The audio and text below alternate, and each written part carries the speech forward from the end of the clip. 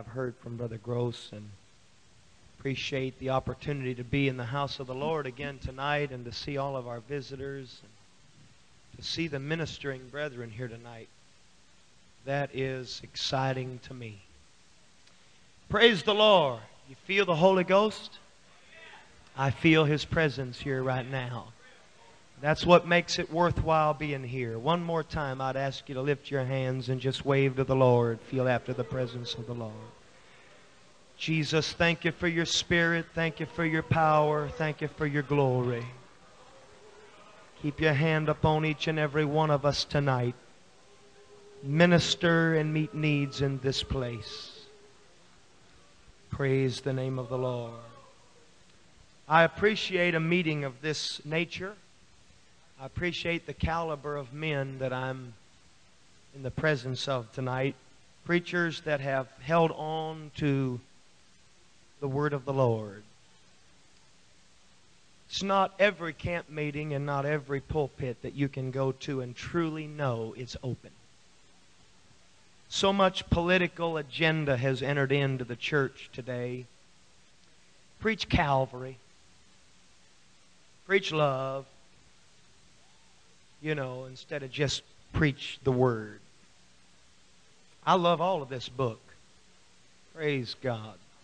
And I know you do too. And above all else, I want to be saved tonight. Boy, we're down to where the rubber meets the road, aren't we? Living in a real, live, genuine cesspool called society. And I don't want to forget that the Lord's coming. I want to preach to you from my heart tonight. I really thank God that I feel what I feel in my heart tonight. You know, there can be pressure that goes with meetings, but when the Holy Ghost prevails, the pressure leaves, and you just feel a comfortable feeling that God's got His hand on you, and just preach what God wants you to preach, and everything's going to be all right. That's the way I think. That's the way I believe it. I want to say thank you to Brother and Sister Sproul for allowing us to be in their home. And I want to thank all of you that participated in that offering tonight. And from the bottom of my heart, my wife and I say thank you very much. There's about 28 or 30 people in Greeley, Colorado that say thank you. And I appreciate you very, very much tonight. Remember us in your prayers. We just want to do something for the Lord there. I'm glad I'm where I'm at. I don't have to fight what a lot of you preachers have to fight. You're tempted to compromise to keep up with the compromiser down the road. You know, there's so much compromising going on because of numbers. Preachers are playing number games. And if the saints, if you preach it strong, then there's a church right down the way that preacher, he ain't got a backbone and he's a compromising idiot. And he'll just take them in with their TV and their makeup and their jewelry. And you're tempted with that. There's not a church within 20, 30 miles of me. Praise God. And not only that, but they don't know anything else but what I preach and teach. Man, I'm going to tell you right now, they take their jewelry off when they pray through at my church. Do you know why? Now, I'm not saying that to get you to clap your hands, but I'm going to tell you, because I show them in the Word of the Lord. And they just got the Holy Ghost. The Catholic Church didn't teach them anything about that. And when they get a genuine experience in the Holy Ghost, and you show them the word of the Lord, well, they receive not the wearing of gold or pearls, just like they receive. Then Peter said unto them, repent and be baptized in the name of Jesus. It's all the book. I thank God for that. And, you know, I've had people and I preached revivals all around the country, and I've gone to churches where I preached a revival, and then I went back to another church about 10 or 15 miles away, and I saw 15 or 20 or 30 or 40 saints from the church I preached 15 miles away back at that church. I'll tell you, you talk about scrambling through notes. And I'm going to tell you, this church hopping is going to send a bunch of people to hell. And it's going to send a bunch of preachers to hell too. Well, praise God. You can't say that at a lot of camp meetings either. Thank God for an open pulpit. I'm going to preach this gospel wherever they want to hear it. I'm reading tonight from a verse of Scripture found in the 24th chapter of the book of Acts. You know what I forgot? Brother Holland, would you come up here tonight? Get a Bible and come up here. I meant to get someone to read for me tonight, and you're the perfect one. Praise God. That's my Colorado bow hunting buddy right there. I won't go into any more detail than that, Brother Holland. Praise God. Hallelujah. Glory to God.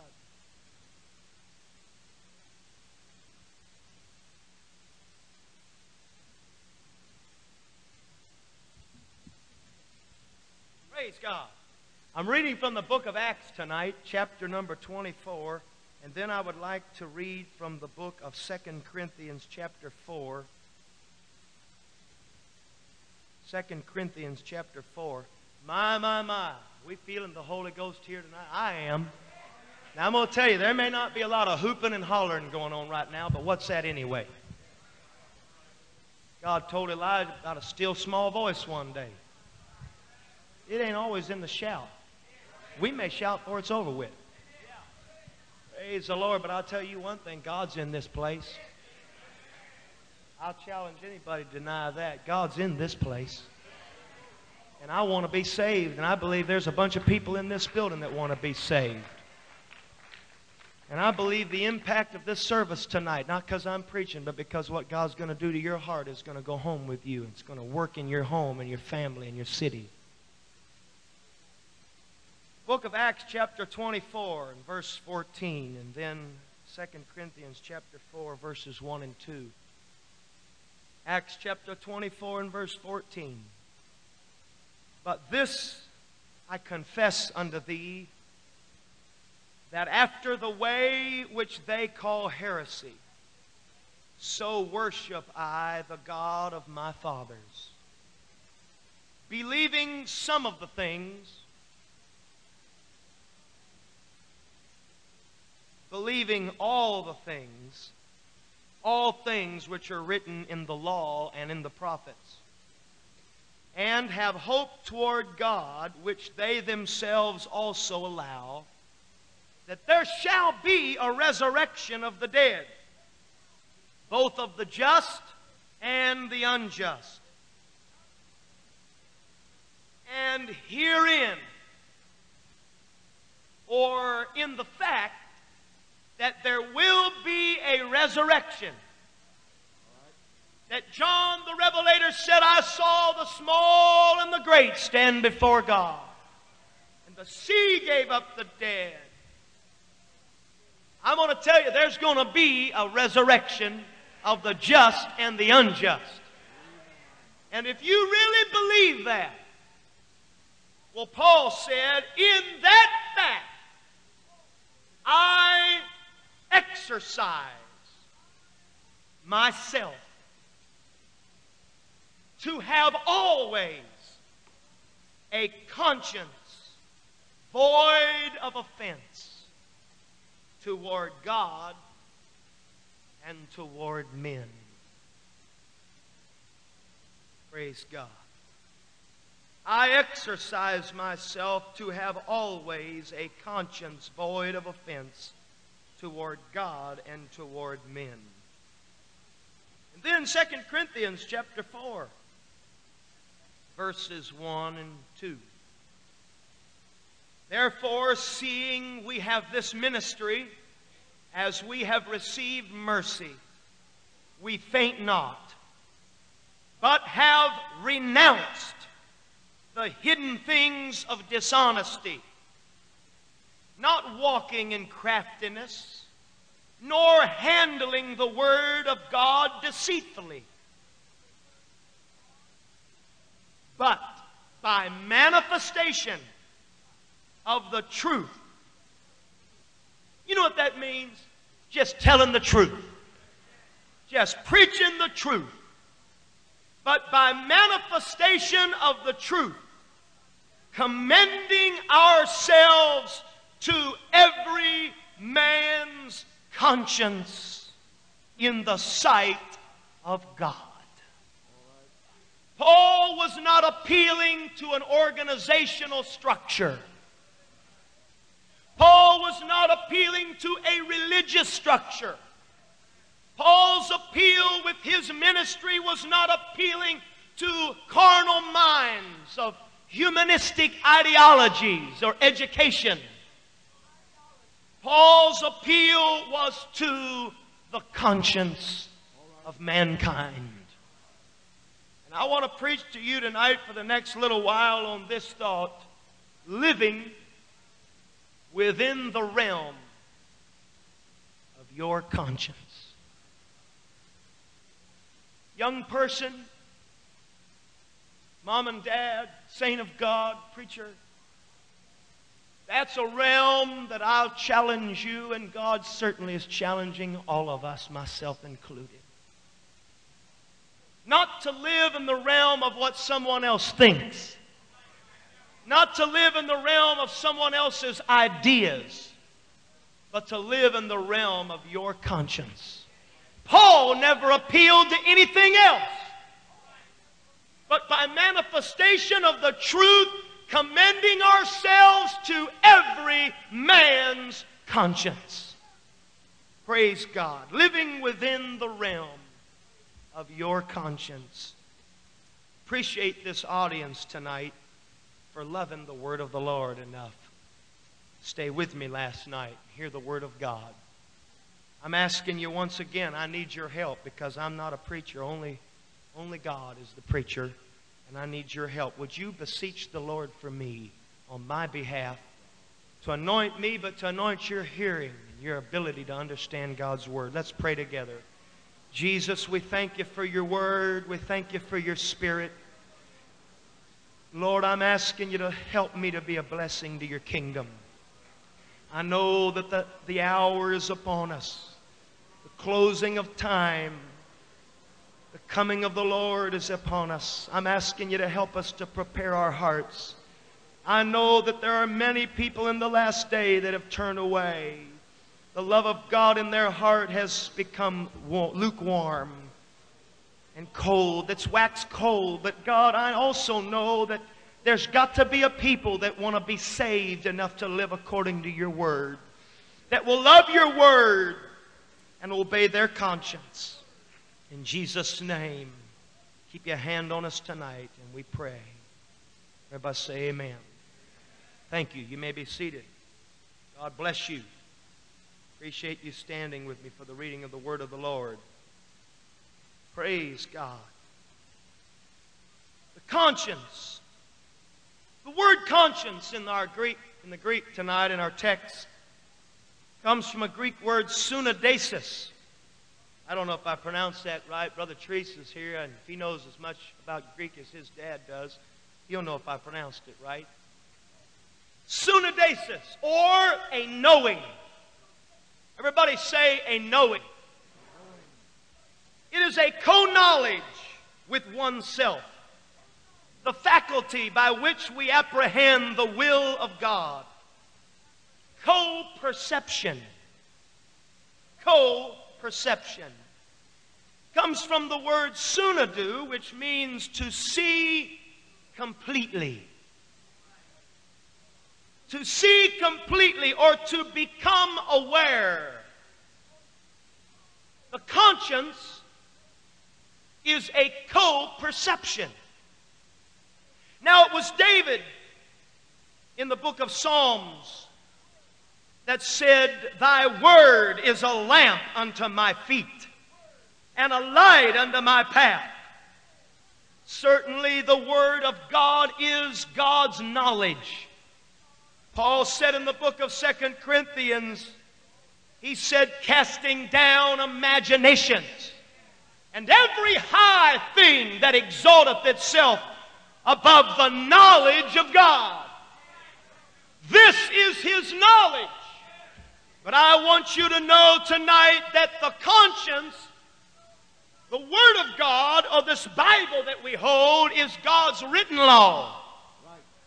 But there is an inward, unwritten law that God has written upon the heart of man. That's why it's co-perception. It works alongside of God's Word. And don't ever mistake for 1 minute that if you can't understand the Bible, you're without the law.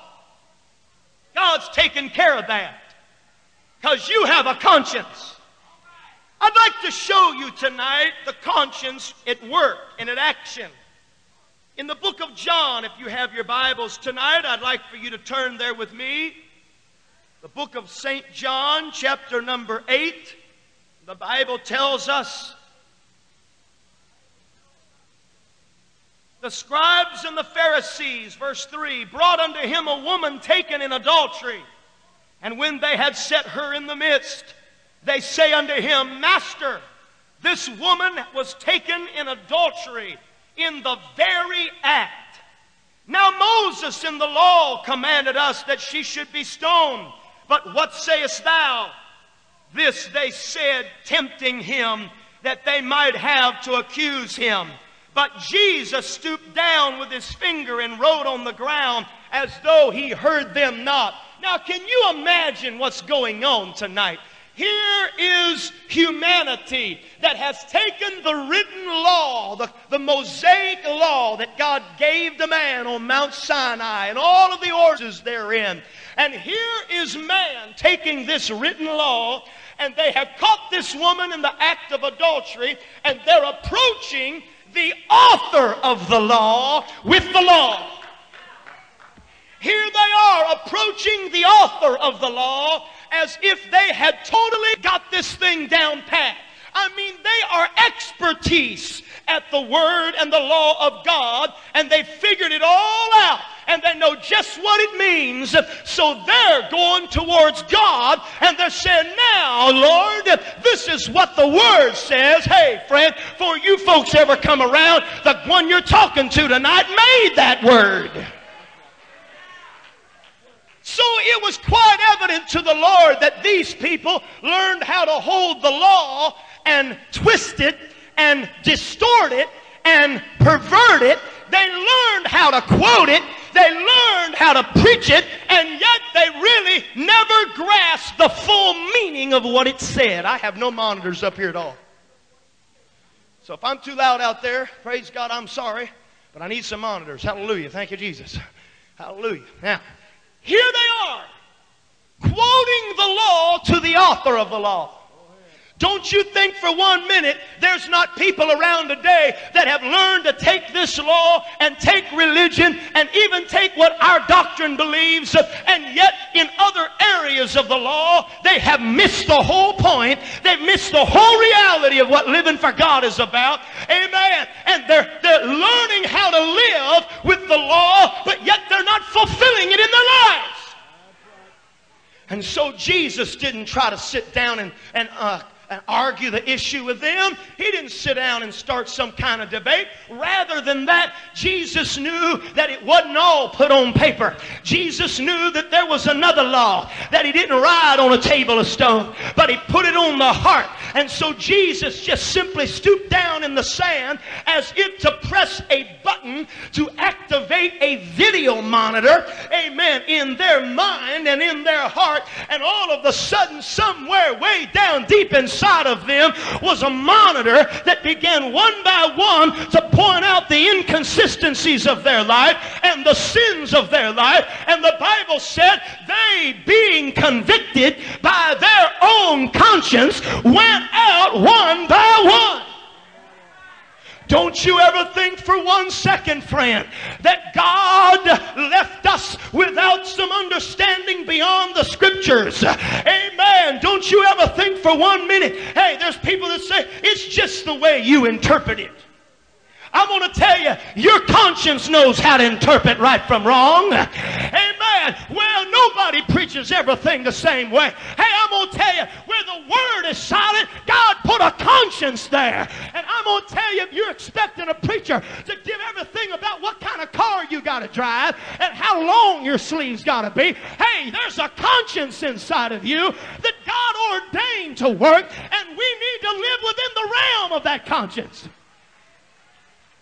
I'm going to tell you why there's so much church hopping today. Because saints don't want to pray and listen to their conscience. They want to find some preacher to point out everything they got to do and they ain't got to do. Hey, friend, why don't you grow up and learn how to pray and live for God and be a child of the Lord? Praise God. Hallelujah. Now, y'all don't get noisy tonight. You just sit there and behave. Praise God. I'm going to tell you something. It's a very dangerous thing to have a knowing. It's a very dangerous thing to have a knowing. That's what the conscience is. It's a knowing. I'd like to direct you to Romans chapter number 1 tonight. And verse number 17. Paul said in 16, I'm not ashamed of the gospel of Christ. It's the power of God unto salvation. In verse 17 he said, for in this gospel is the righteousness of God revealed from faith to faith. And then in verse 18 he says, for the wrath of God, everybody say, the wrath of God is revealed from heaven against all ungodliness and unrighteousness of men who hold the truth in unrighteousness. Why in the world would God's wrath be revealed from heaven against men that hold the truth in unrighteousness? Someone said God is love, love, love, love, love, love, love, love, love, love, love. That's all God knows is love, love, love. You're right. He loves His word. Amen. And He loves us enough to stand behind His word. And I'm going to tell you something. Amen. At the end of the day, He'd hired some at the first hour and the third hour and the sixth hour and the ninth hour, and He gave them all the same reward. You know what it was? Eternal life. Praise God. Amen. And if you think God's going to change His message to save your soul, you're crazy. God's got a word, and we're going to live by it. And if you don't want to live by it, you're not going to get the reward. You can't change the word of God to save your soul. God's got a word, and you're going to have to live by His word. Everybody over here say amen. Praise God. Hallelujah. Because that which may be known of God. Why is God getting so mad? The wrath of God is revealed from heaven. Because that which may be known of God is manifest in them. For God hath showed it unto them. Maybe you have forgotten the privilege, amen, that you've had appointed to you to be able to come out of a filthy, corrupt world where there's nothing but liars. I said liars. And they're in every kind of denomination. And they'll tell you anything you want to hear. But thank God we're privileged to come into the house of God where a God called man will tell us what the truth is and put in our hands not some scatterbrained idea out of Salt Lake City, but the infallible Word of God that was delivered as holy men of old. We're moved on by the Holy Ghost. In your hands tonight is the Word of God, that which we have seen, that which we have handled, that which we have tasted, the good Word of God. Some of you are about as excited about this good Word of God tonight as you would be sitting watching two ants carry off a piece of bread. But I'm going to tell you something. The day you begin to love God's Word will be the day you're a child of God. The day you got something interested, amen, in what the preacher's going to preach, that's going to be the day when you're going to be not just a pew warmer, you're going to be a powerhouse for God, because you want to hear what the word of the Lord has to say. The Bible said, he that hath ears to hear, let him hear what the Spirit saith to the church. I want to know who's got ears to hear tonight. Who's got ears to hear? Can you get your head out of the sand? Can you pull yourself away from the world enough to hear what the word of the Lord has to say? Or are you so caught up in the professionalism? Are you so caught up in this world that the preaching can't touch you?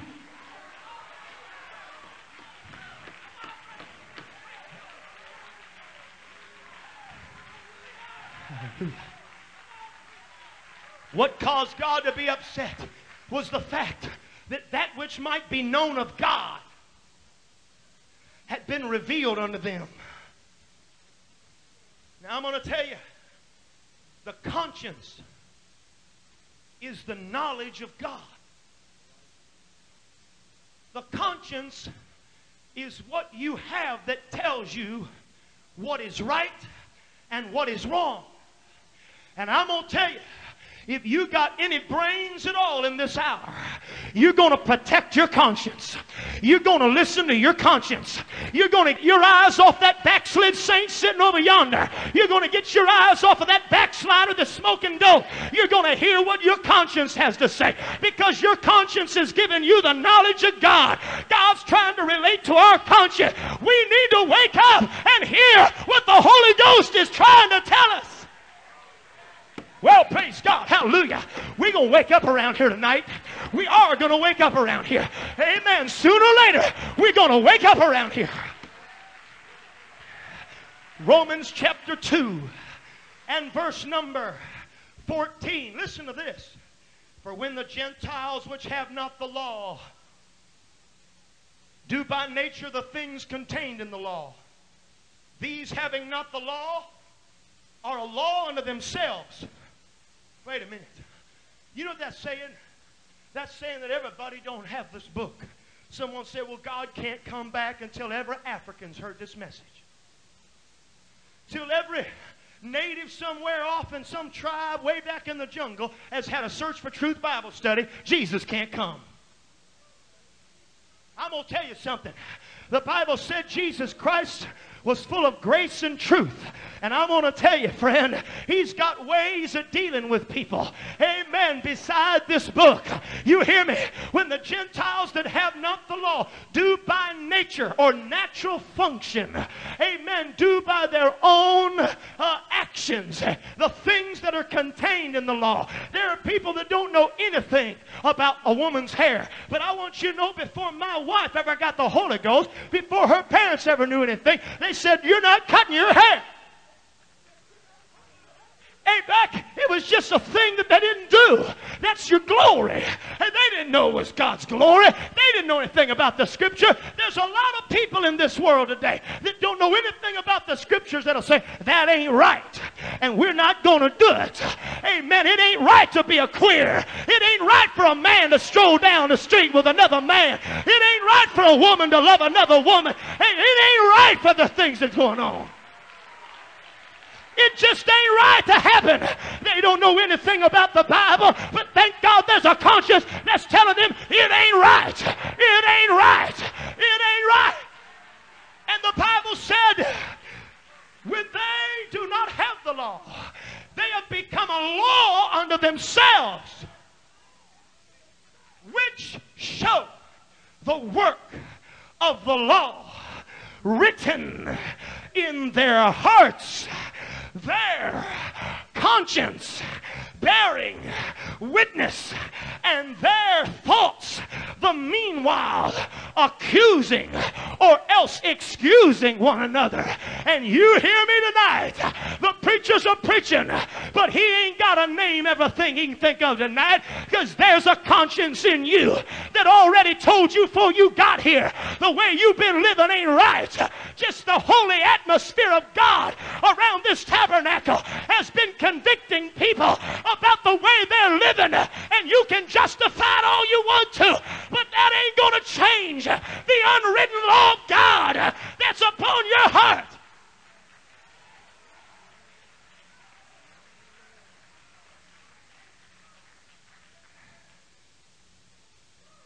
Satan came in the Garden of Eden in Genesis 3.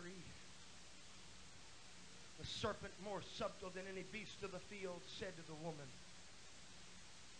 hath God said, ye shall not eat of every tree of the garden?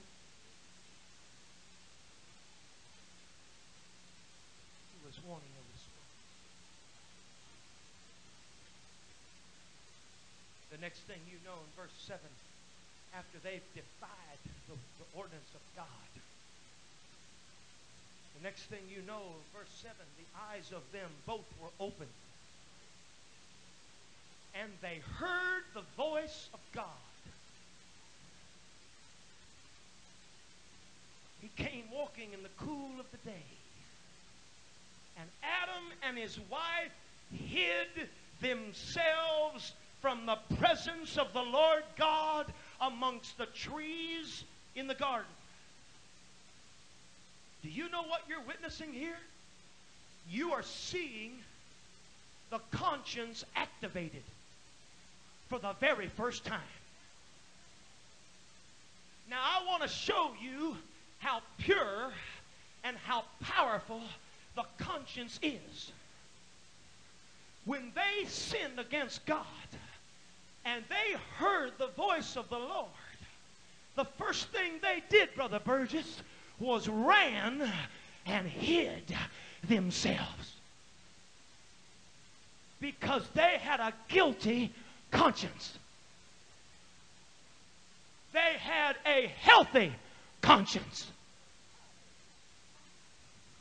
But you follow man in the scriptures and you see something scary taking place, Brother Holland. You know what you see? You see man, he's quit running.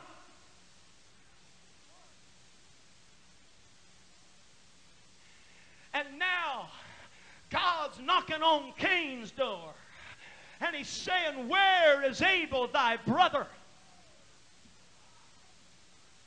And instead of saying, I've sinned, the devil got a hold of me and I did something I shouldn't have done, he passed the buck and said, am I my brother's keeper? In other words, I don't want to answer the cry of my conscience. I want to just bypass what my conscience is saying and justify my actions. And I want to show you what led a world to a place just a few chapters later. The Bible said every imagination of the thoughts of their heart was only evil continually. I want to show you what brings people to a place in their life where they are reprobate and they can't think one good thought. You know what causes that? They refusing to answer the cry of their conscience. They justify every act and every deed. You hear me tonight? If you hear your conscience crying and you justify your actions and you refuse to answer the cry of your conscience and do something about it, it won't be long before your conscience will be seared and defiled and you won't even be hearing it anymore and you become reprobate. I don't know how rotten this world could have been for God to say, I can't redeem it. All I can do is start over. The Bible says, as it was in the days of Noah, so shall it be in the days of the coming of the Son of Man. The Bible said the earth had corrupted itself. Corrupted, ruined, decayed, corrupted, ruined, decayed. It was spoiled. It had reached a place that it had become irreversible. I said it had reached a place where it had become irreversible. Oh, I ain't going to that tabernacle tonight. I don't want to hear that preacher preach to me. That's how crazy you are. That's how foolish you are. I'm going to tell you, your only link to heaven tonight is a preacher that'll activate your conscience. Your only link to heaven tonight is a man of God that'll challenge your conscience to hear what the Spirit of the Lord has to say. And it won't be long, young person, when the conscience is crying inside and you refuse to do anything about it. It won't be long when you'll be able to smoke dope and run off with some girl in the night. Amen. It won't be long you'll be able to sell your soul and never hear the voice of your conscience, never do anything about it.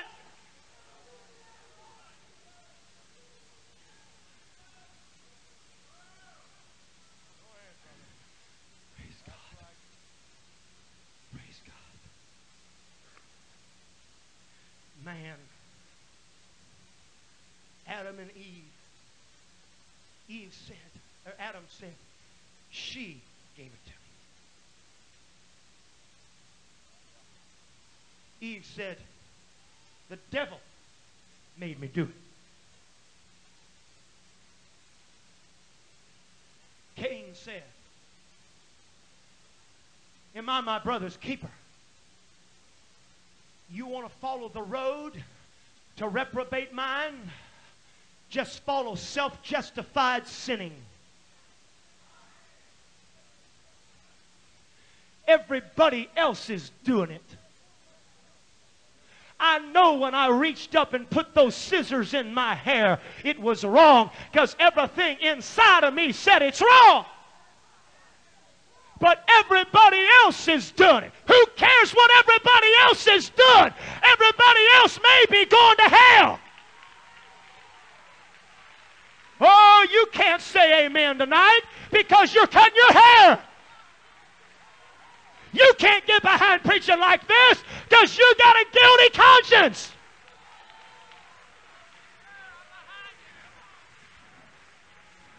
And then we've got evangelists preaching, if our heart condemns us, God is greater than our heart.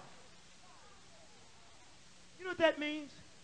That means if your heart, as wicked and sinful as it is, condemns you, God's even greater than that because He's holier than that. That don't mean if our heart's condemning us, we're supposed to try to have peace. Because the very next verse that he left out said, if our heart condemn us not, then we do have peace with God.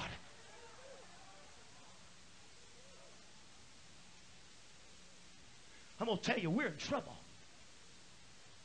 We're in trouble when preachers say, I refuse to preach anything that brings condemnation on my people.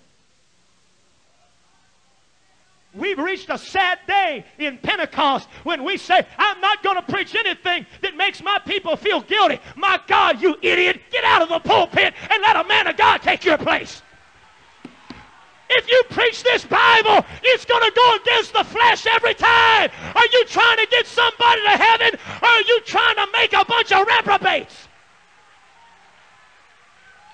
I'm going to tell you, I thank God for every preacher that got me under my pew, weeping and praying and crying. I thank God for every preacher that stood like a man and preached the Word of God and caused me to pray through.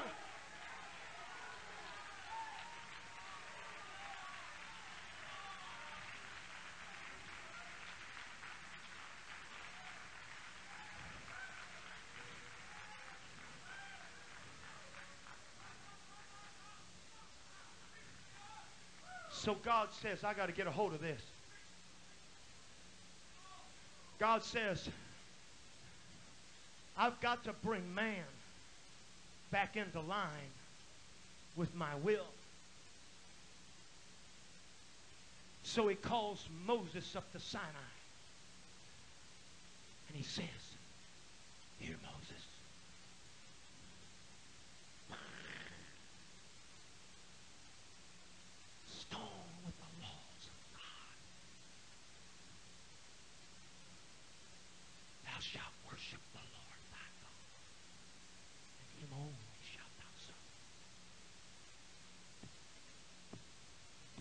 Love the Lord thy God with all thy soul and thy mind and thy strength. Love thy neighbor as thyself. Thou shalt not steal. Thou shalt not bear false witness. What are you trying to do, God? I'm trying to purge your conscience. I'm trying to activate something inside of you But there was a problem with that, because God took this perfect word and this perfect law, this first covenant, and he put it in the hands of an imperfect humanity and said, live it. Well, you got to understand, man was all haywire anyway, because his conscience was already defiled. So man would take his laws and his ordinances and go through the actions of sacrifices, walk in there. The high priest walked in there with his pomegranate shells on, rattling around, and he'd come out, and they said, whoopee, we got redemption for another year. Let's go worship Baal. Man, we spoke in tongues. We had church. Let's go listen to rock music. Let's go worship and dance to the beat of the world's drum. Let's gather around and watch a movie tonight. Let's gather around and listen to some ungodly rap music. Amen. And so God said, this ain't going to work. You know why it couldn't work? Amen. Hebrews explains it real good.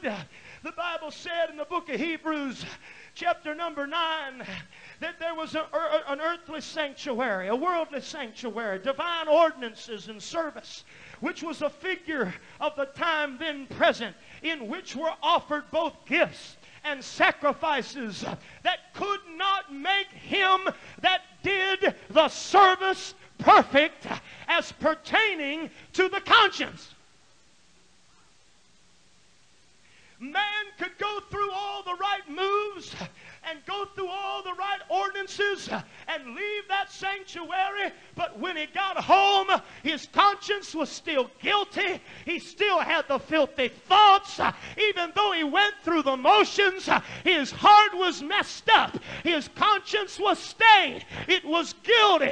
And God said, I'm going to have to start this whole thing over. I'm going to have to start it all over. And so God said, I'm not going to write another law. I'm going to become the law. I'm going to become the Word made flesh. I'm going to settle it all. But my number one goal is not just to provide redemptive blood. That redemptive blood's the purpose, all right, but it's not just for me to hang on a cross. It's what that blood's going to do. I'm going to come down, and we're going to start this whole thing over. We're going to start it over clean. We're going to start it over right. I'm going to whitewash everything. Come, let us reason together. Though your sins be as scarlet, they shall be white as snow. Though they be red like crimson, they shall be as wool. I'm going to purge your conscience. Hallelujah. But Christ, being come a high priest of good things to come, by a greater and more perfect tabernacle, not made with hands, that is to say, of this building, neither by the blood of goats or calves, but by his own blood, he entered in once to the holy place, having obtained eternal redemption. How much more shall the blood of Christ, who through the eternal Spirit offered himself without spot to God, purge your conscience from dead works to serve the living God. Now I'm going to tell you, I'm preaching up here, and I see a whole lot of laughing and talking going on while I'm preaching. And if I catch you doing it again, I'm going to walk right back there and say, don't talk. You're talking right now. Come on, quit that talking. I'm preaching. Amen. And you're the one that's blabbing your mouth while I'm preaching, and the one next to you needs to get a purged conscience. You're laughing and talking about something going on outside this building. Well, the power of God's trying to do something in here for you. And the only reason why you're not interested in what I'm saying is because your conscience is all messed up and you don't even have enough fear of God to hear a preacher preach. And if you did have enough fear of God, you'd hear what the preacher had to say and you'd leave here on fire for God, loving what the preacher's preaching. The reason why you can sit and carry on a conversation in the house of God is because God don't mean enough to you. But he means that much to me, and you need to stop your talking. Hallelujah. My God, if I was a Holy Ghost young person and someone wanted to carry on a conversation while we're having camp meeting, I'd say, shut your mouth till the service is over. Shut your mouth till the preacher's done preaching. I want to hear what that man's got to say. I need all the help I can get living in this world. Praise God. I'm going to tell you, the Bible said he purged our conscience from dead works so that we could serve the living God. We're trying to get people to serve God with a wicked conscience. We're trying to get people to serve God with a stained conscience. Come on, everybody, lift your hands, lift your hands. Come on, please, everybody, lift your hands. Come on, please. Would you please lift your hands? Come on, worship the Lord. Everybody, please. Please, would you get behind me? Please, would you show that you love the Lord? Please, everybody, would you please lift your hands? Would you please worship the Lord? Could we have church tonight? Could everybody worship? Could we all sing? Could we all stand? Could we all do the will of God? Please, would you please worship? Would you please love the Lord? Would you please participate in camp meeting tonight? Would you please feel joy? Would you please feel good? Would you please feel right? Would you please feel the Holy Ghost? That ain't the way you do it. You got to preach against sin. You got to get it out of their heart. You got to preach repentance. You got to get them to an altar. And when they get right, you ain't going to have to beg them to lift their hands. You ain't going to have to beg them to worship the Lord. You ain't going to have to beg them to have joy.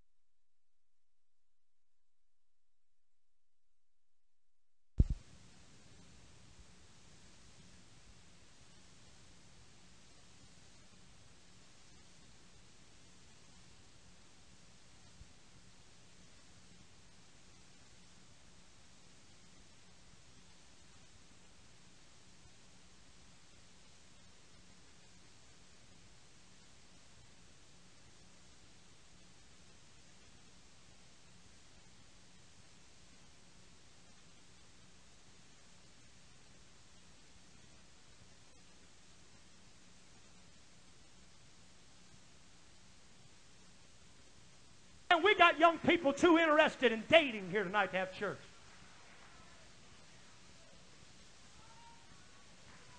If you're a Holy Ghost young person, you need to get your eyes.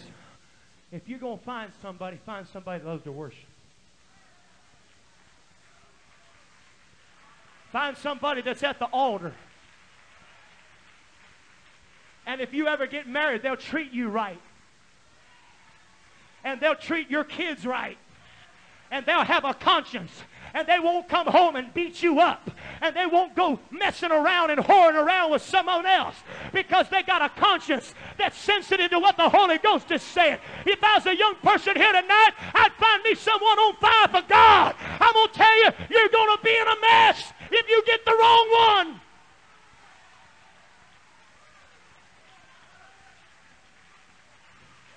Patty cake now, please. See if you can patty cake just a little bit more for Jesus. See if you can, young person. I don't want to mess up your tie tonight. I don't want to mess up your hairdo.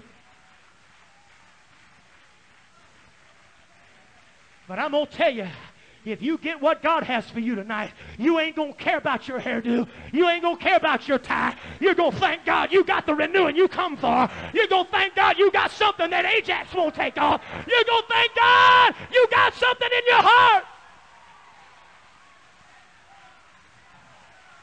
Hallelujah. He had to purge their conscience to serve the living God. And I'm going to tell you, you ain't nothing but a pew warmer till you get your conscience right.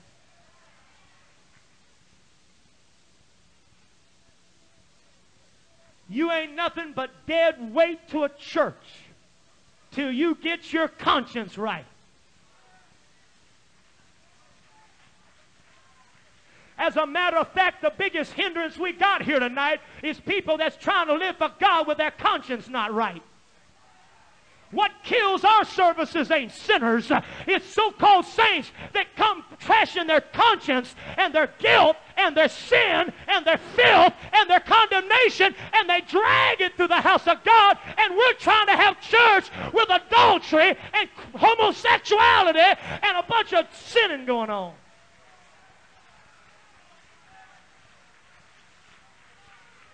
And that ain't going to get this gospel to our world.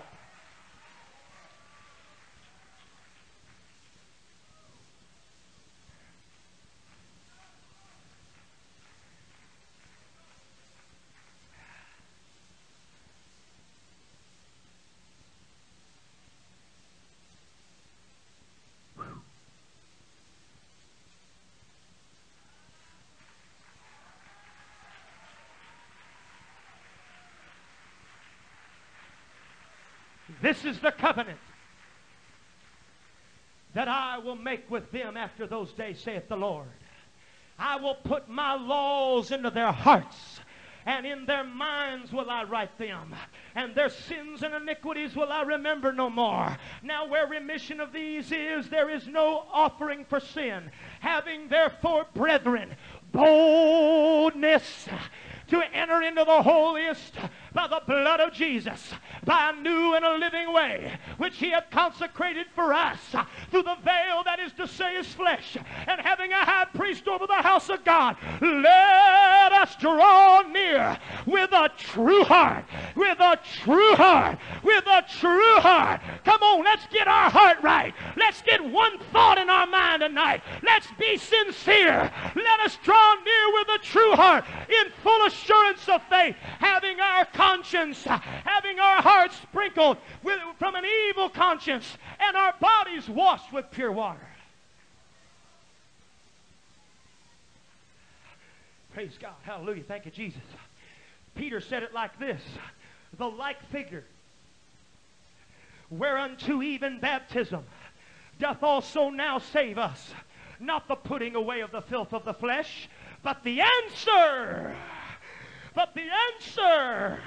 of a good conscience toward God by the resurrection of Jesus Christ. Well, you don't have to be baptized to be saved. Well, Mark said, he that believeth and is baptized shall be saved. Well, our church don't believe you have to be baptized to be saved. Who cares what your church believes? We don't believe what churches believe. We believe what the Bible said. And the Bible said when you go down in Jesus' name, you get the answer of a clean conscience towards God. That That's the reason why the church world wears makeup, cuts their hair, messes around, smokes cigarette on the front porch, go to the movies, live ungodly, and their conscience don't bother them. I want you to know, this old hippie boy didn't even know how lost he was till he got the Holy Ghost. But I went and repented of my sins. I went down in the water in the name of Jesus. You know what happened to me? I didn't just get wet. For the first time in my life, I knew what it was like to be clean.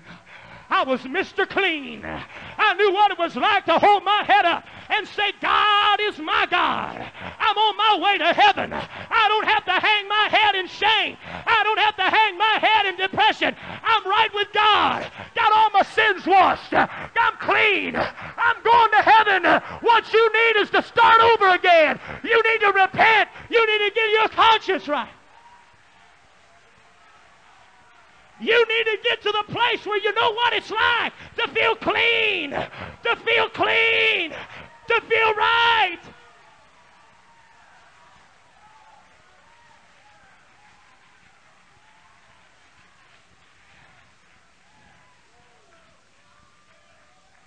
You know, Paul said, I believe there's going to be a resurrection of the just and the unjust. And he said, herein do I exercise myself. How many know anything about exercise?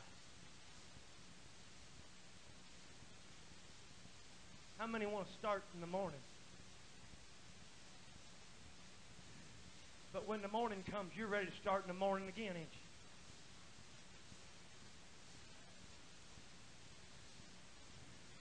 You know, you may be seated. You may be different, but everybody's going to go on diet tomorrow.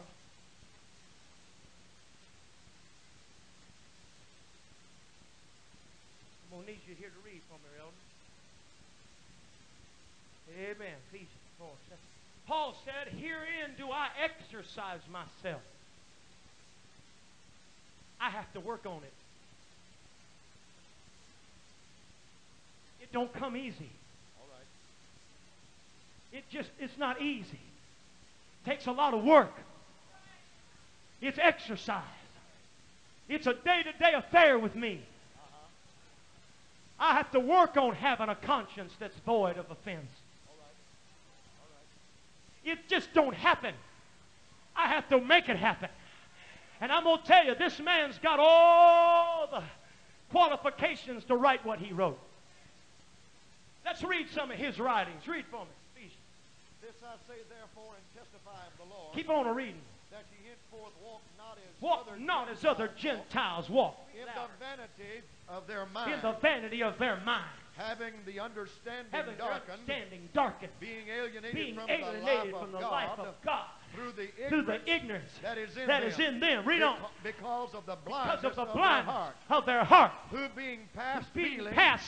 Having given themselves over unto lasciviousness. To work all uncleanness. And greediness. He said, walk not as other Gentiles walk. In the vanity of their mind. Hey, do you hear me? He had to work on his conscience. He had to not walk the way the world was walking. He had to walk different than the way the world was walking. He couldn't walk down the same road that the world was walking down. You can't walk the way everybody else is walking. If you're going to have your heart clean and pure, you need to be renewed in the spirit of your mind. You need to put on the new man. You need to put off concerning the former conversation. That's right. This man exercised himself. Put off concerning the former conversation. Just go on to the next scripture. I don't have all night. Philippians 3:13. Read it for me. Listen to me. It's work. Brethren, I count not myself to have apprehended. But this one thing I do. Forgetting those things. Which are behind. I reach forward. I forgot them. Forget about them. Forget about them. Let me read. out those things that are behind. And reaching for. Well, I had to give up this, and I had to give up that, and I had to give up this, and I had to give up that. Paul said, forget about him. Forget about him. Yeah. Forget about him. Forget about him. Amen. Forgetting those things that are behind. Read on. And reaching forth to those I'm reaching for the things that are before me. I press. Woo! I'm reaching for the calling that's in Christ Jesus. Yeah. I'm waiting for that prize. Yeah. I've got something to work for. I press toward the mark of the prize. I'm a pressing. Toward It ain't easy to press weights. It's work. It's exercise. But I got a conscience that's born of the fence. Woo! Come on now. Hallelujah. Go on to Romans 13. This man was qualified to write unto us. He exercised himself to have always a conscience. Read for me. And that knowing the time. And that knowing the time. That now it is high time to awake out of sleep. To awake out of sleep. For now is our salvation nearer. Is our salvation near? Than when we believe. When we believed. The night is far spent. The night's far spent. The day is at hand. The day's at hand. Let us therefore cast off the works of darkness. Let us cast off the works of darkness. And let us put on the armor of light. And let us put on the armor of light. Let us Hey, walk. friend, Paul's giving you the instructions. Paul's telling you how you can have a clean conscience. Yeah. Paul's telling you how to shout and worship God the way God wants you to do it. Yeah. Praise God. And make not. Let us walk honestly in the day. Honestly in the day. Be not in rioting. Not in rioting. Drunkenness. Not in chambering. Wantonness. Not in strife. Envy. But put on. The Lord Jesus Christ. And make not provision. For the flesh. To fulfill the lust. Thereof. Praise God. Hallelujah. Hallelujah. I said hallelujah. Hallelujah. Praise the Lord. This is the man that said in Acts 23:1, he said, I have lived in all good conscience before God until this day. This is the man that said in Romans 9:1, I say the truth in Christ. I lie not, my conscience also bearing me witness in the Holy Ghost. This is the man in 2 Corinthians 1:12 that said, our rejoicing is this, the testimony of our conscience, that in simplicity and godly sincerity, not in fleshly wisdom. The reason why some people can't rejoice is because their conscience don't have a testimony. But Paul said, my testimony, amen, and my rejoicing is the testimony of my conscience. You ain't got to make me shout, preacher. I come to church with my shout shoes on. I got a conscience born of the fence. You ain't got to pump me up. You ain't got to cheerlead me like a bunch of Dallas Cowgirl cheerleaders. I'm ready to get with the preacher.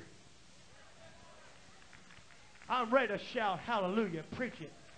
You own it. Walk on it. Preach it. Preach. I'm ready to get with the program.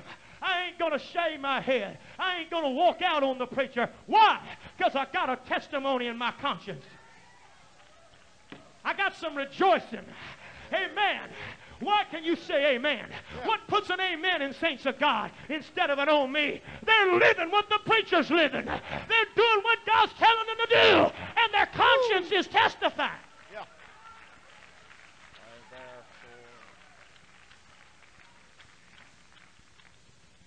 Praise God. This is the man that said in 1 Timothy 1:5, now the end of the commandment is this, charity out of a pure heart and of a good conscience, and a faith unfeigned, from which some having swerved have turned aside unto vain jangling. And I'm going to tell you, when you lose the testimony of your conscience, you've lost the impact of your ministry.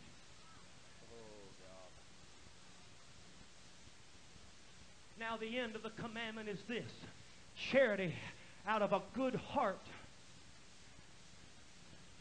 Praise God.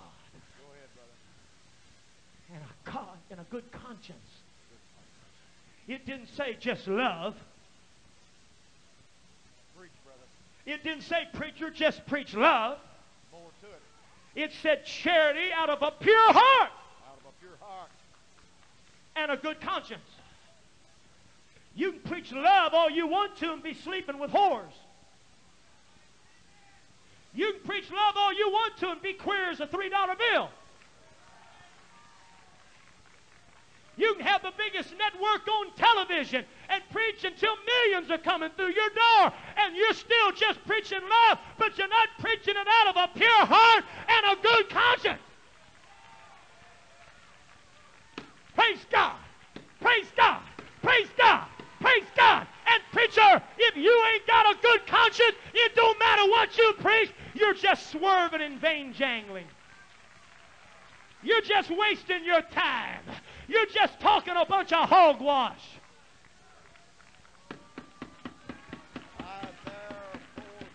Because you can preach your little lovey-dovey message and you can call holiness holiness, but you can't call it quit cutting your hair, quit wearing your breeches, lady. You just got to preach a bunch of vain jangling. Yeah. Well, praise God, hallelujah. I'm going to go ahead and preach anyhow. When you lose the testimony of your conscience, you've lost your ministry. You've lost the impact of your ministry. My God, have mercy. I'm going to tell you, I can't go to bed at night if I don't preach what God tells me to preach. I can't sleep. My conscience won't let me sleep. I've got to preach it. I've got to do what God tells me to do. Hey, say to God, you better live what your preacher preaching.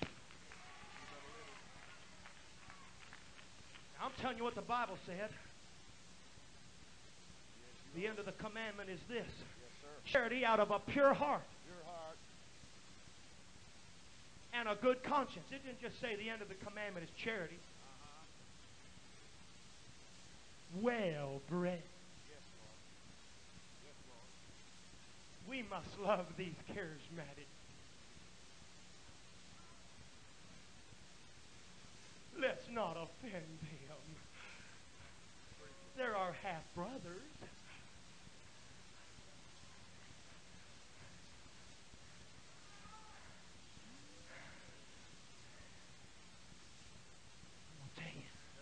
Your conscience is right.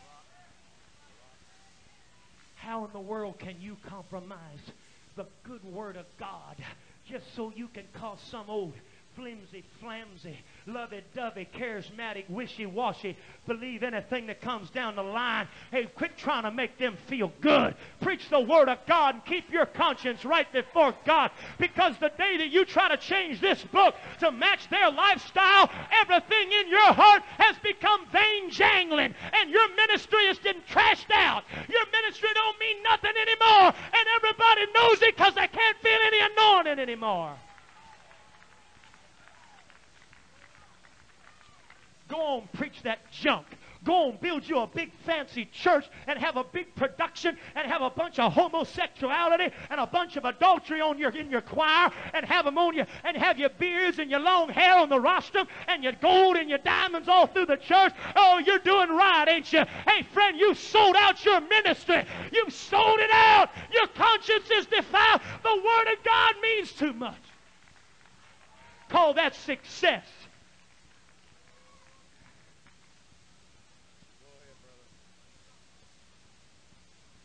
2 Corinthians 10 and 11, while we're on that.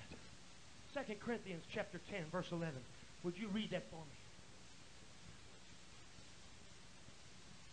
I'm going to tell you something. Now, I'm not no macho pastor. I don't know how to do it. All I've ever done is evangelize for a few years. But I'm going to tell you, I can tell the difference between a church that's got a deep move of the Spirit and a church that's all shallow. I know that much about anything. I'll tell you, I know that much about something. I may not know how to be the great pastor. I may not be master pastor. But I know what God is. And I know what a good feeling and obeying your conscience is. And I know when a man's preaching and when a man's goofing around. I know that much. I know if he's preaching the Word of God or tiptoeing through the tulips. I know if he's preaching to get people to heaven or preaching to get money in his back pocket.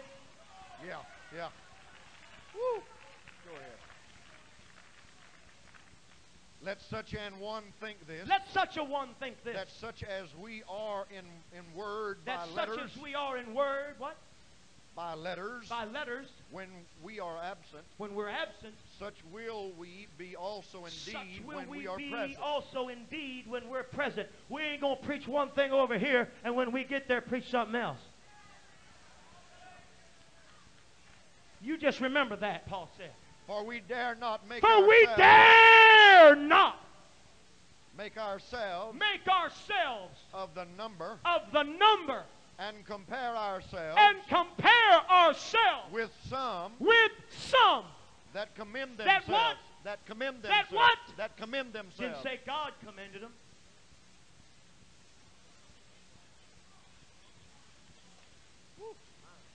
Didn't say God commended them. Commend themselves. Said, look what we've done. We've supported all these missionaries. We built this big edifice. We've done this. This is our big choir. Hey, oh, you bunch of ignoramus little churches out there. If you had God, you'd be as big as we are.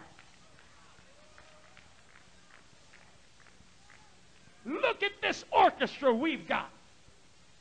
Look at this great big meeting that we've got. We're doing something for God, and all you peon little churches ought to get your act together and do something for God. Read it again. For we dare not make ourselves. We dare not make ourselves. Of the number. You better watch out when you try to fit in the crowd. Or compare. We're not trying. Paul said, I'm not trying to make myself of the number. I'm not. Hey, I don't care. I don't care if that dude walks into a church or to a camp meeting or some big meeting, and you got 10 little peons behind him, all trying to be just like him. Yeah, we're with him. We're cool. I've watched him at camp meetings all over the country. I watched some Conqueror's president walk in, and there goes the 9 little dwarves right behind him. All the way up to the rostrum. Boy, they're big shots. We're hanging around this guy. We got our act together.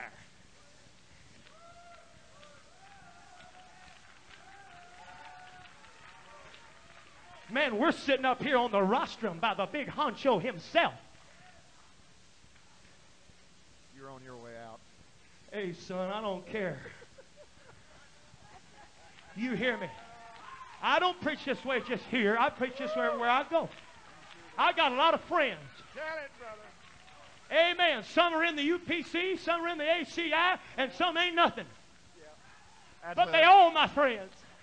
Paul wasn't in the UPC. And he wasn't in the ACI. Yeah. I'm with all you independents. Woo, go ahead. Go ahead. What's that got to do with it? Preach, brother. And I'm going to tell you, I'm preaching in the book tonight. You're in the book. I'm in the book tonight. And if you don't like that, then you don't like the book. Paul said we're not making ourselves of the number. Who cares what the number's doing? Who cares what everybody else is doing? Let's live by the book. Listen to what Paul said. Everybody, hold on, sit down. Listen to what Paul. We dare not make ourselves of the number. Or compare ourselves. Or compare ourselves. With some. With some. That commend themselves. Oh, I've got a vision. We're going to reach the world. My church is doing it all. Man, you let me loose in your church 40 minutes and I'll tell you what kind of church you got. I'll guarantee you, I'll tell you what kind of church you got. Just let me preach the Bible in your big old fancy church. And I'll find out who your board members are in a hurry. I'll find out who the tithe payers are. Them big fat pocketbooks. I'll find out where they sit. They'll be the ones that turn red in the face and say, bless God, you get this evangelist out of here right now. Because that little wimpy-nosed preacher ain't got enough guts to preach the Word of God. No, he's going to flirt around. He's going to flirt around and act like some cool hand Luke, some super spiritual guy, and don't even know how to live right and do right and put on the roster people that need to be on the roster.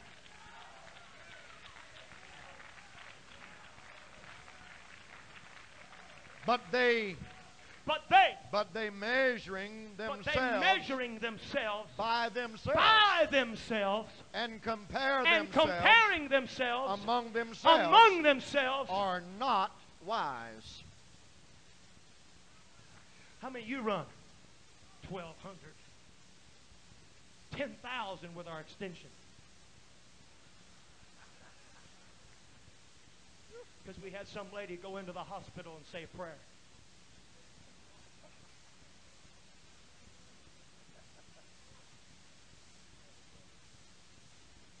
How many you run? How much did you give to this? 10,000. How much did you give? 95,000. Boy, you're going to preach conference next year for sure.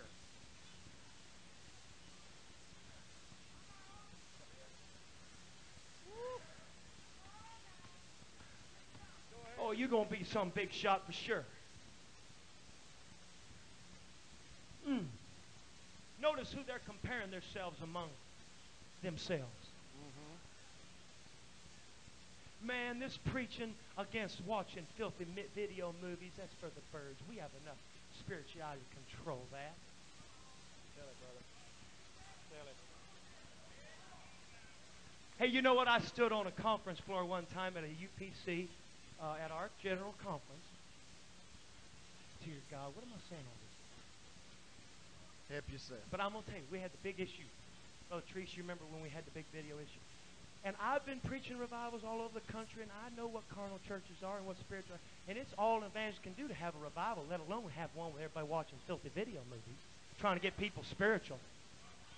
And it was bad for that conference, but boy, they passed that thing.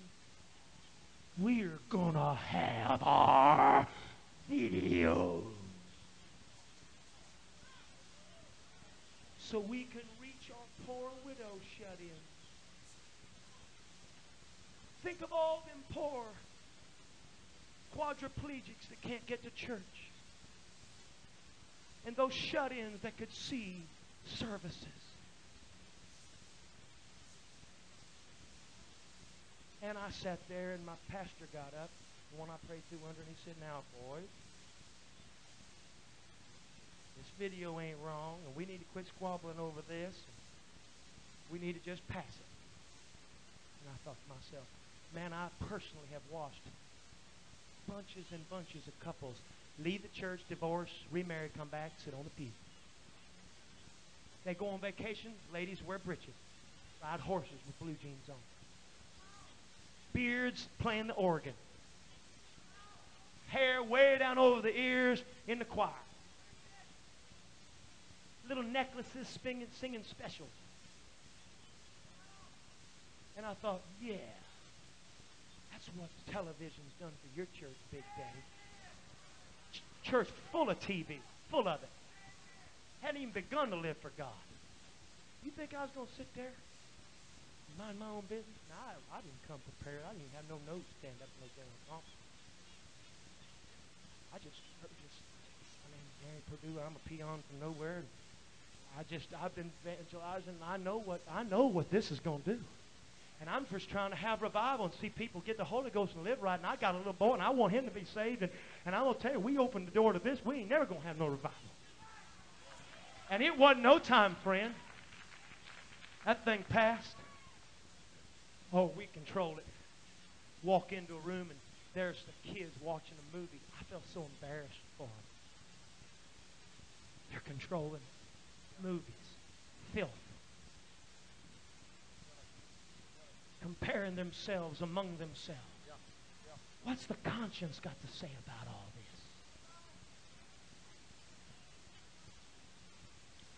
Now the Spirit speaketh expressly that in the latter times some shall depart from the faith, giving heed to seducing spirits and doctrines of devils, speaking lies and hypocrisy, having their conscience seared with a hot iron.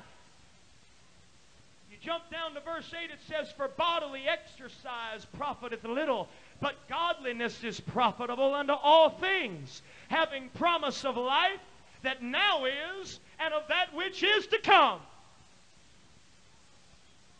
Godliness will profit in every way. Titus 1:15, unto the pure all things are pure, but unto them that are defiled and unbelieving is nothing pure. But even their mind and their conscience is defiled. They profess that they know God, but in works they deny Him, being abominable and disobedient, and unto every good work reprobate. Now this scripture is showing us the importance of a good conscience. If our conscience isn't right, nothing in our lives is right. This issue is real easy to understand. When he said, unto the pure all things are pure, and I'm going to close, right? Just real close. We're going to go eat, Brother Spell. Unto the pure all things are pure, but unto them that are unbelieving and undefiled is nothing pure. Now, Paul knew what he was writing about. You know what he was writing about? He was writing about eating meat offered to idols. Hey, everybody, we're going to close here in just a minute. If you'll stay with me just a little while longer, I'll explain to you what's going on in the Scripture. I want to show you something. Let's direct our attention to this issue of eating meat offered to idols, because we're going to find the answer about a whole lot of things in this. Because there's no Scripture in the Bible that says anything about eating meat offered to idols. But we're going to find out how the man of God handled this eating meat offered to idols. We're going to find out how he handled this, and there wasn't no Scripture about it. And when we find out how he handled something that there wasn't no Scripture about, how much more does he handle things that there is Scripture against? You see, there was this weak brother whose conscience was weak. Someone said, well, that's just because he wasn't spiritual. No, that's because he hadn't been to church for just a few days. He was a weak brother. Just prayed through a few days ago. Just the other day, he was down there at that big old idol, worshiping a Buddha belly, Buddha belly, Buddha belly. Eat meat. Oh, I eat this meat, Buddha belly, Buddha belly. Just a few days ago, he's down there worshiping that idol. Peter come by, preached him a message. He prayed through, praising God, talking in tongues. He got rid of his idol. So he's out mowing his grass the next day, and here's some brother in the Lord going by there and say, hey, man, hey, check it out, Doc. Free lunch. Here, try one of these. Got cheese on it. And here's this guy mowing his lawn. He sees him over there eating that meat outside the idol's temple. My God! He ate it! He went running. Oh, Paul! He ate meat offered to an idol. He ate that meat. Man, there's an issue going on here. He ate that meat. That offends me. He ate that meat. I worshiped that thing just yesterday, and I walked in their living room there. They are eating it. A few days ago, I had one of them. I thought they got the Holy Ghost. I thought they were disciples of the Lord. It offends me. Oh, well. You can't help if you're weak and that bothers you. You got to understand there's two things that come into play with this. Number one, first of all, there is a verse of Scripture that said, every creature of God is good and nothing to be refused if it be received with thanksgiving. Isn't that right, Brother Majors? If you want to eat rattlesnake and possum, fatback, go right ahead. Raw oysters, clams, anchovies, armadillos. Every creature of God is good and nothing to be refused if offered with thanksgiving. I'm closing real quick. You'll just hang on. But there's also another scripture that comes into play here. For if I build again the things I once destroyed, I make myself a transgressor. Come on now. That's right. Whoa, wait a minute here. Now we got an issue coming into play. We got a man that said, if I build again the things I once destroyed, I make myself a transgressor. And yet the Bible said there's no scripture against eating this meat because it's clearly defined, very clearly in the book of Romans 14, verse 14. Romans 14, verse 14, read. I know and am persuaded by the Lord Jesus. And I am persuaded by the Lord Jesus. There is nothing unclean of itself. There's nothing unclean of itself. But now, this him, is something that wasn't directed in Scripture.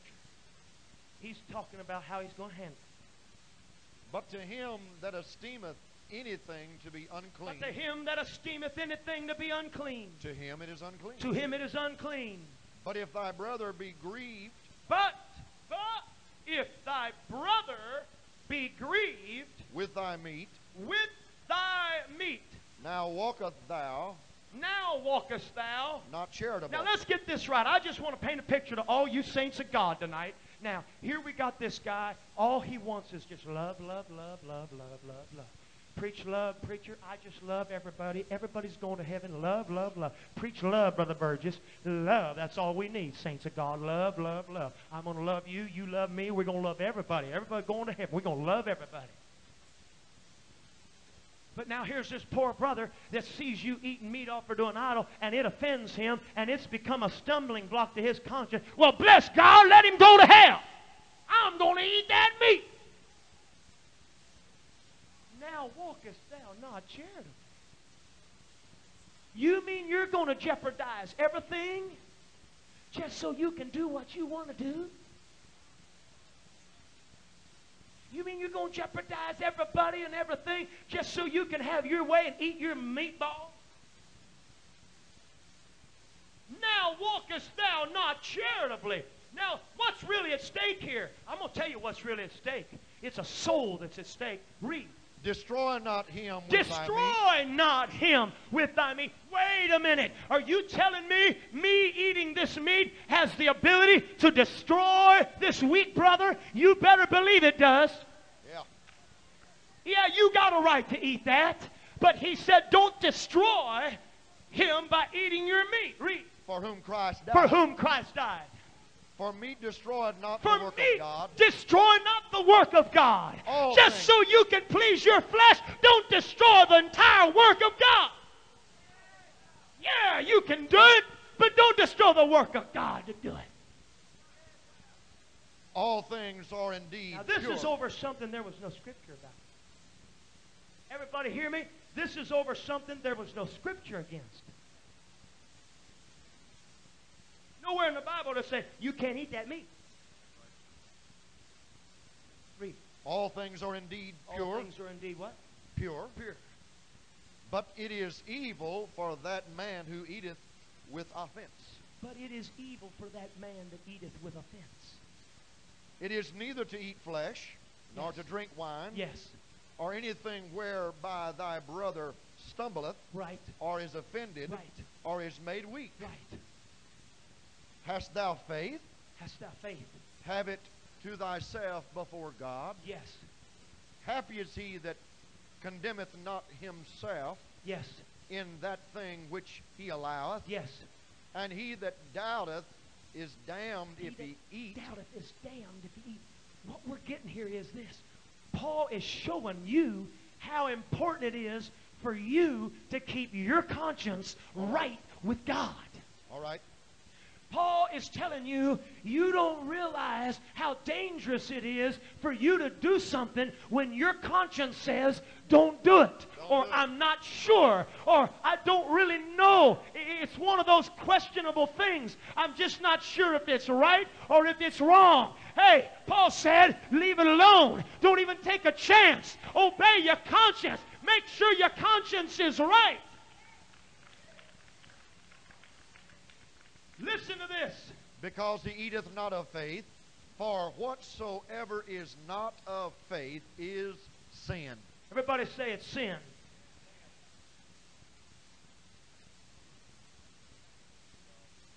Praise God. Hallelujah. Verse 20. Of the same chapter. I've already read that. Okay. What says 1 Corinthians chapter 8. We're closing with 1 Corinthians chapter 8. All right.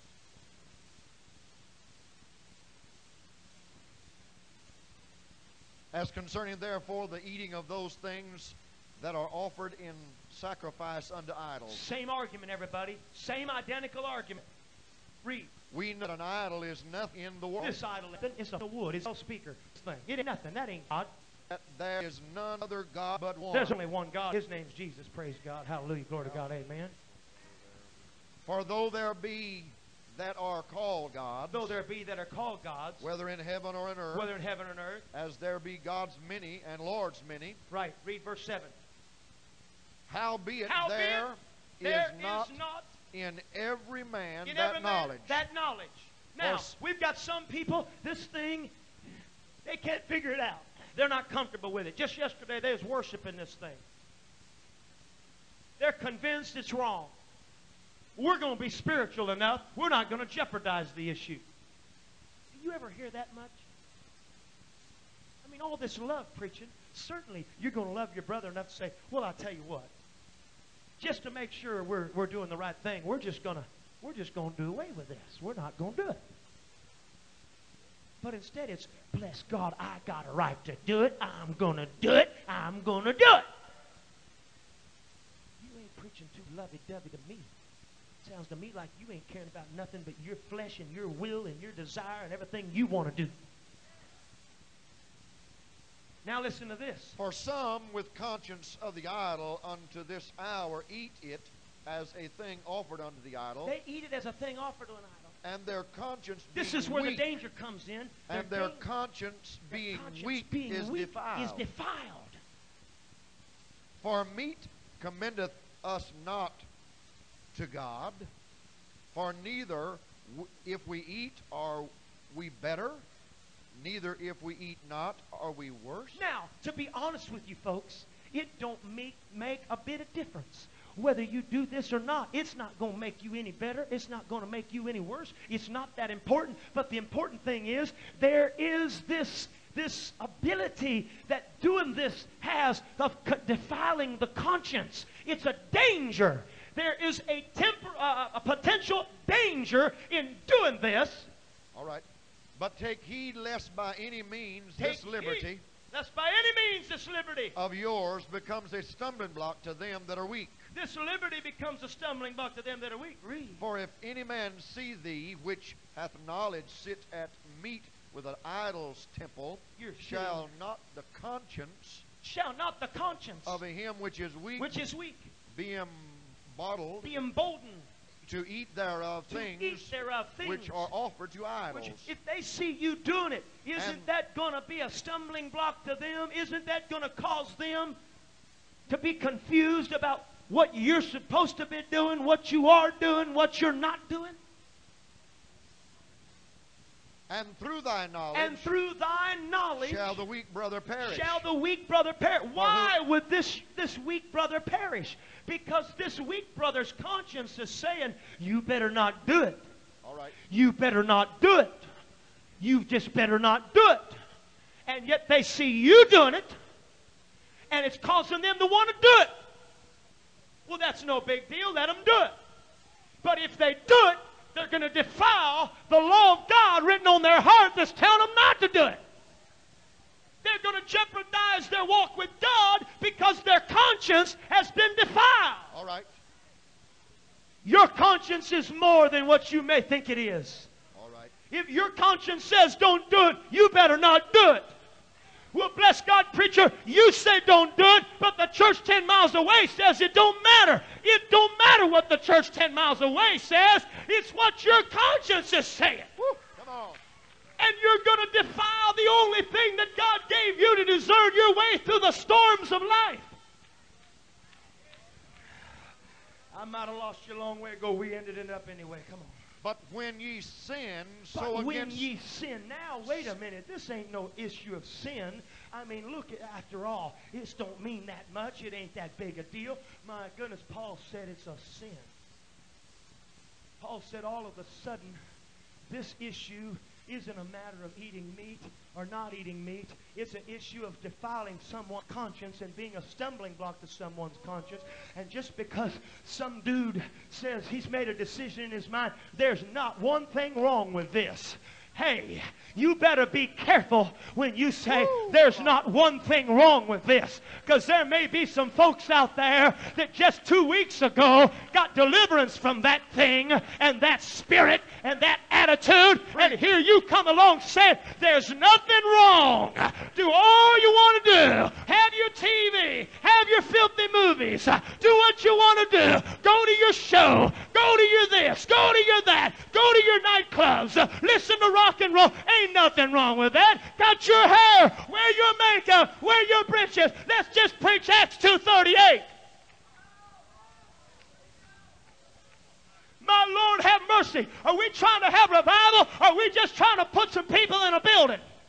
All right. Are we trying to have an old-fashioned move of God? Or are we willing to throw everything we've ever had away just so we can please our flesh? Yeah, yeah.